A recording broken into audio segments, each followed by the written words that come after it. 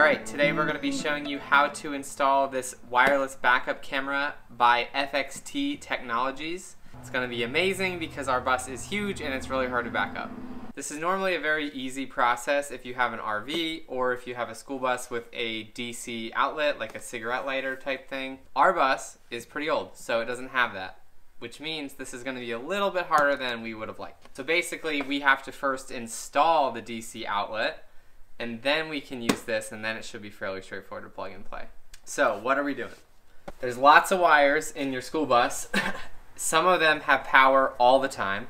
Some of them only have power when the key is on. We are going to be installing these 12-volt outlets. Got them off Amazon. They're like $10. They're waterproof, marine grade. We're going to be installing these, and I do not want them to have power all the time. The reason being, if I plug something in and I forget about it, it's going to drain my battery and then I won't be able to start the car. So instead, I'm looking for a circuit that only has power when the key is on. One way to do that is to check your bus's fuse panel. Let's take a look.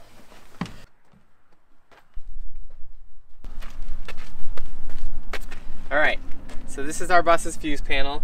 You can crack this open, and what you got in here is a bunch of fuses. There's actually 2 of them.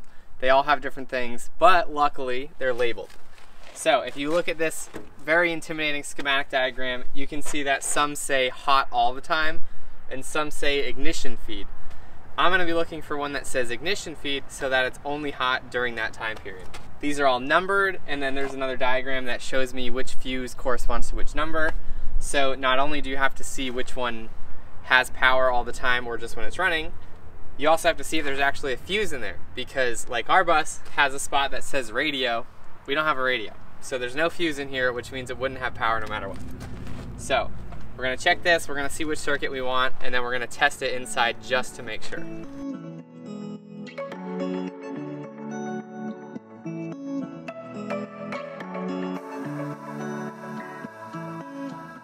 So now we're back inside, we checked the fuse panel. I have found a few wires that are live all the time, and what I certainly recommend is that you actually test whether or not there's a voltage going through it. So this you can get Amazon, Walmart, wherever. It's a voltmeter, also an amp meter. If you're doing this, I highly recommend you just try and stick to the volt readings, because it's a lot safer than trying to measure current, because you don't know what kind of current you're going to get, and that's more dangerous. Voltmeter, less dangerous. So if you're checking the voltage and you touch the wrong spot, it's just going to show 0. You touch the right spot, it's going to show your voltage.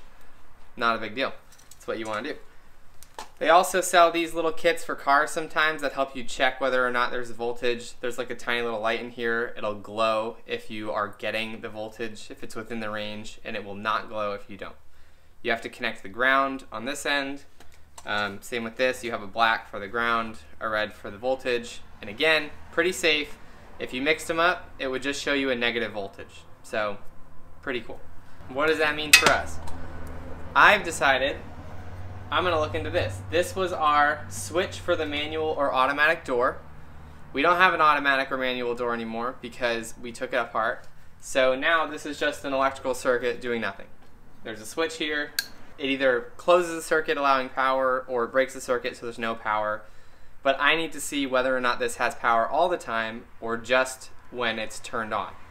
So let's check. So first I'm going to check my red here. So I'm touching the red terminal, and then I need to touch a ground spot on my vehicle. That is anywhere connected to the frame. So if I touch paint, unfortunately that doesn't work. But if you touch a hole that is bare metal, it should work. So if I touch a hole here, I am seeing 0 volts, nothing. If I make sure, there's actually some other wires grounded over here, so I'm just double checking off of those, also 0. That might just be because the switch is off. So I'm going to flip the switch on. I'm going to do the same thing. I'm going to touch the hot terminal. I'm going to touch the ground. Still 0. Nothing. Now I'm going to flip the key, turn on the bus, and see if we still have a 0 volt or not. Key is on. I'm going to try it again. I'm going to touch the red. I'm going to touch the ground point. So now you're seeing that there's a positive voltage. It's not 0. That means I do have electricity flowing through the circuit. If I flip the switch and I do the same thing, I'm going to get a 0 because now there's 0 voltage going there. And that's the whole point of the switch. So now I'm going to flip the key off. I know there's no power going there. That means it's safe to cut, safe to do anything. If you want to be extra safe, always recommend you can unplug the battery, disconnect the battery. So now pretty straightforward from here. All I'm going to do is connect this wire here to this guy, and it has an inline fuse in it already. It's 10 amps, but we're just going to basically connect things to each other. That's it. So this is annoying, but in our bus, this is black, and it's a hot wire. Normally, red is the hot wire. Unless you're doing AC, alternating current. This is not AC, this is DC. Doesn't matter. I'm just going to connect the red to here because that's which one has the fuse in it. The fuse has to go on the line actually getting the electricity, the positive. This is a ring terminal. I don't want that. I'm just going to cut it. We are going to strip the wire a little bit. Like that. Bing. And now I'm going to connect into here. There's two ways you can connect multiple wires together. Because we're connecting 3, we're going to connect these 2 and another one. I love these little things. You just like flip them open, stick the wire in, and then close it. Amazing. But these are not waterproof, so don't do it outside. I'm just going to stick this guy in here. And now it's pretty tight. I am going to snip this guy. And I'm going to strip it. And I'm going to strip this guy. I'm just going to stick them all into the same thing.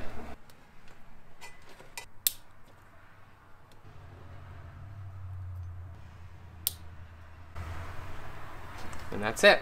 Now they're connected. Last step, I just like to tape it together so that everything's always nice and tight and the wires can't go anywhere. Can't bounce out. Electrical tape. I am just going to tape them all together. That's it. So that is step 1. Step 2 is I need to ground the wire. We have a ring terminal here, and this is a spade terminal. This is just going to connect to my outlet, wherever I put it. So this is going to connect just to here. You're just going to push to connect. And it already has a ring terminal on it. If you didn't have a ring terminal, I would tell you to put one on. All I'm going to do is screw this down onto the bus somewhere, and then we're done. We are grounding this wire, and the entire bus chassis is a ground. I also know that any of this metal, once you get past the paint, is a ground because I can see other wires are screwed into it and therefore grounded to it. So we're going to do exactly the same thing. You could potentially just reuse the same ground, but I'm just going to screw in a new hole and we're going to do that. So as long as this is touching the metal and my screw is touching the frame or the chassis somewhere, we should be good to go. It's one ground. We're going to put a self-tapping screw here. We're going to screw it in, and that's all we need to do.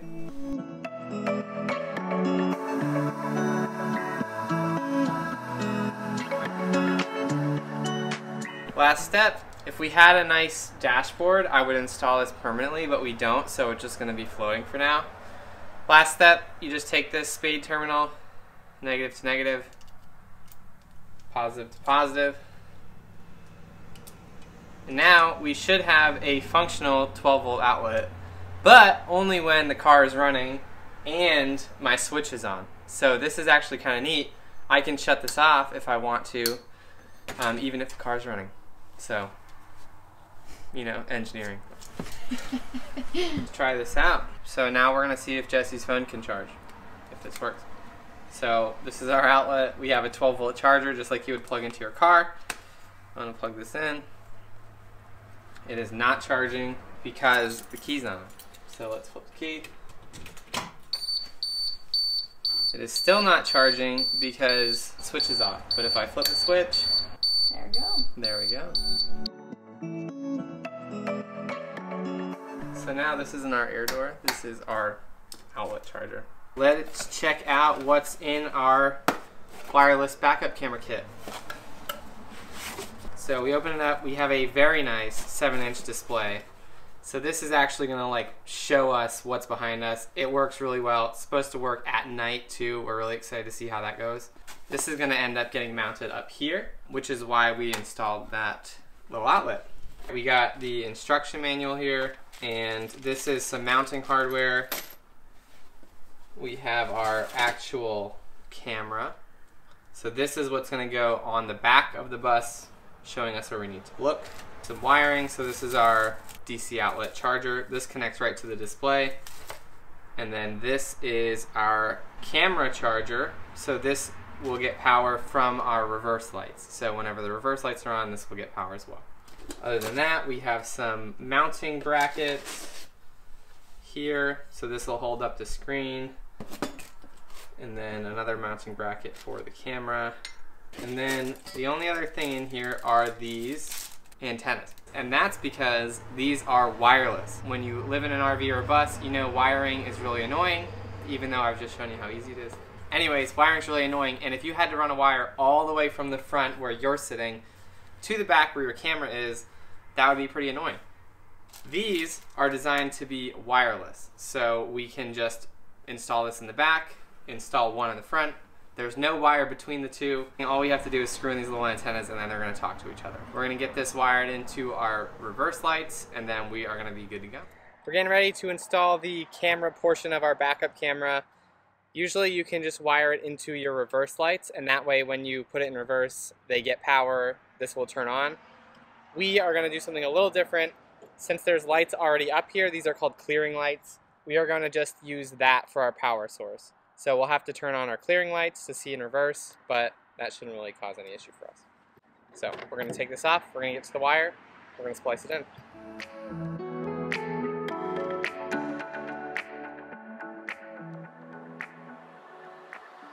We are going to use the clearing lights, but after we investigated this a little bit, this wire is actually accessible from the inside of the bus, so we can see it there. We've now identified which one it is, which helps us know which circuit we need to be on.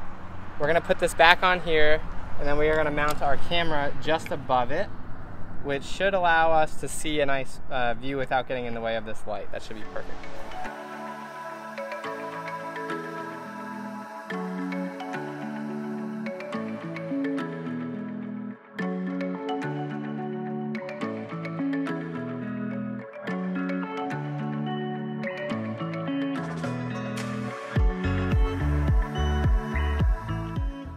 We are drilling 2 more holes now because I need to put in some screws that will allow me to secure my mounting bracket.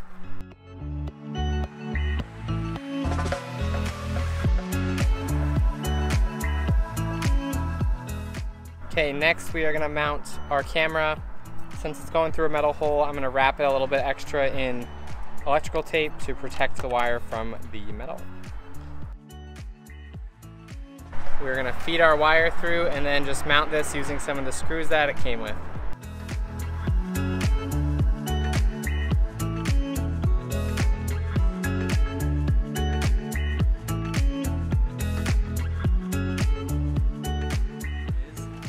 Back here in our bus, you can see there's some wires. These actually correspond to those clearing lights we talked about, so we just need to get into the same type of power source as they have. So we need to connect the hot to the hot and the minus to the minus. So this is pretty easy. This you just plug in. This kit made it pretty easy. It came with this little adapter. This allows you to connect your MyRed wire here into an already existing wire. So you're going to take one wire, cut it, and then add the third in, crimp them all together. Now you have power.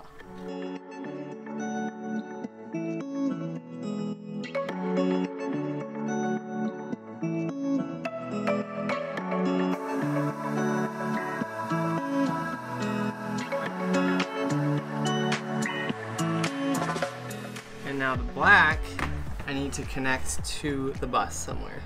We just had to attach a ground wire, so the whole bus chassis is a ground. We drill the self-tapping screw in with a ring terminal that grounds the backup camera, and now we should be good to go. Let's see if it works.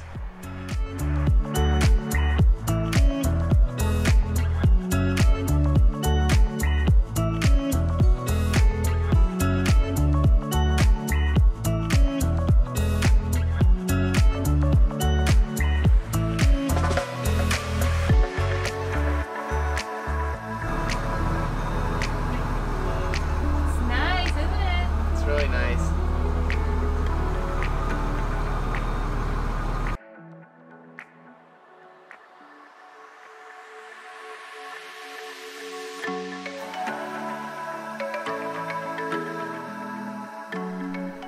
I'm briefly going to go over some of the settings on our backup cam. It does come with instructions that are very straightforward, but just so you know what this backup cam can do, if you go into the menu, you'll see 8 different little boxes.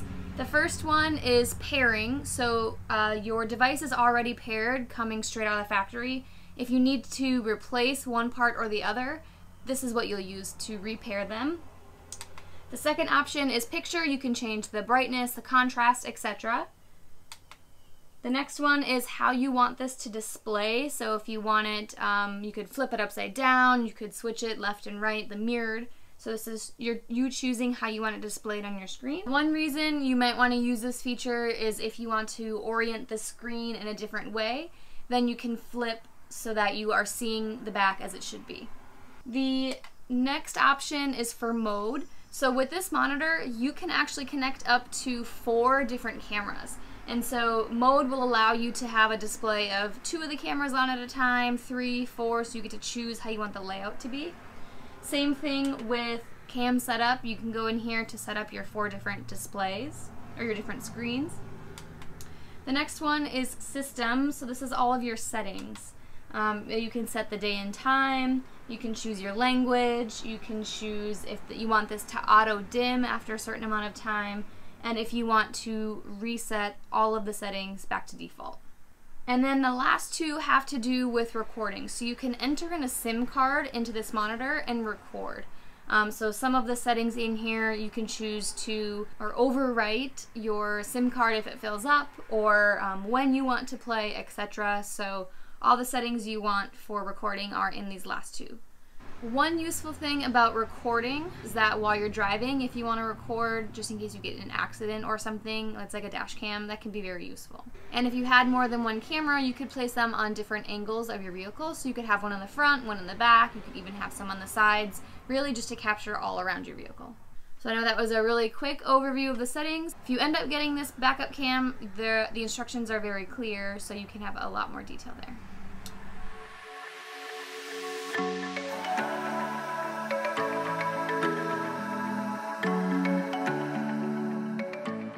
As you can see, it's very dark out. We have come to this dark back corner of the parking lot, and there's no lights on in the back. So this is just the footage from the camera. Super bright.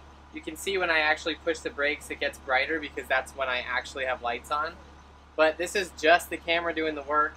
It's really bright. This is great. This will be really good for backing up anytime we're in the night and it's really dark and we need to see back there.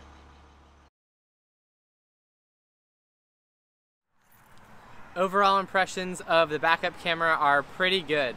So from an installation perspective, it was very easy to install, a couple wires, a couple of screws, and it was really great that we did not have to connect the backup camera portion all the way to the front where the monitor is. The Bluetooth feature is really easy to use. That's great. We were also very impressed with how well the night vision camera worked. So we were in a very dark spot. You could see crystal clearly behind you. That's really great when we get to some really remote spots. There's never any lights around. We also really appreciate the size of the screen in the front. It makes it really easy to see, and when you're backing up a vehicle this big, it's important to make sure you can see what you're doing. And we also think that the customizability of the actual unit is really great. We like that you could add more cameras. We like that you could record. It's something we might look into in the future so that we can see all around us. The only thing we noticed that we didn't love is that after it rained quite hard, we noticed the camera was a little bit foggy, and then it left some spots on the lens. That did go away on its own after a few days, but for that one short period of time, it was a little bit unclear in the camera portion. Overall, we really like the product and we are super happy that we have a backup cam. If you thought this video was helpful, please give us a thumbs up and subscribe to our channel for more build videos. And once we're done building our bus, you can follow along on our adventures throughout the US. Thanks for watching, and we'll see you next time.